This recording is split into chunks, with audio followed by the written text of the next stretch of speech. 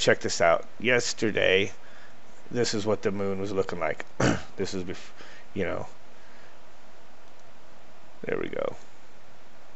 It is a little misleading sometimes it was day or night because I do turn the setting. Does it say 6 a.m.? Okay. I think the sun might have been just coming up. This is still 6 a.m., but you'll see the 1/13th of a second versus 1/100th of a second. So that was a quicker shot. This was almost 10 times more exposures. That's why it looks like more light out than this. And actually I think this is probably closer to what it looked like outside. But sometimes I adjust it manually to get shot. This is a little earlier. Yeah, 5:29 a.m. That was 30 minutes earlier. So 1/25th of a second. Not a bad shot right there. And you can see it's just a sliver of the moon. The sun was below the horizon down here around the earth. Jackasses. Obviously. But here's the funny thing. The flatties have been saying that, oh, it's just transparent. And they'll see a pixel sometimes pop up in the rendering of the video. It's just an artifact. That's a star shining through. Like, they just invent this bullcrap. But check this out. I want to show you something. What's that? That is the whole moon. This is, again, 5:29 a.m. It was like one shot before this one. Here's what happened, though. Look at this.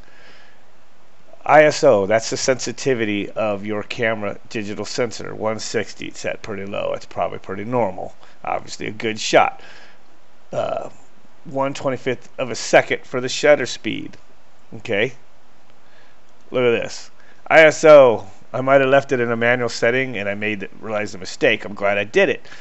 ISO, sensitivity's turned to 3200. That's a lot more sensitive than 160. And the 2/5 of a second for the it held that shutter open at that high of a sensitivity versus only 160 sensitivity and 1/25 of a second. So that was hold the shutter open several times longer with the sensitivity of the sensor cranked. And look at this. If you just look at the part where the sunlight is reflecting, it's just a washout white. Just dang. But good thing I did that, because I wanted to kind of see if I could do this anyway with manual settings. I was on an accident.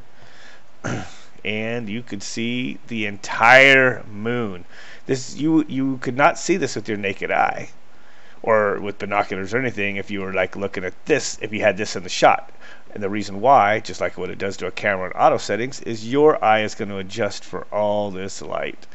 And when your iris shuts down, just like the camera adjusts, for the light exposure, this is just invisible to you because there's nothing, no light, or very low light I should say, is reflecting off of it. Almost nothing in compared to this. So it just looks like nothing. Of course they think it's transparent because it just looks like all the same colors, just because the atmosphere, makes a color here. The moon is outside the atmosphere. You're not getting the light shining through it that you're detecting through your eye. Just all sorts of simple explanations like that. Obviously, long exposure, looking at the moon like that with the crescent moon. Look at this. The moon is still freaking there, guys. It's not transparent. So, busted again. Stop being flat-tard retards.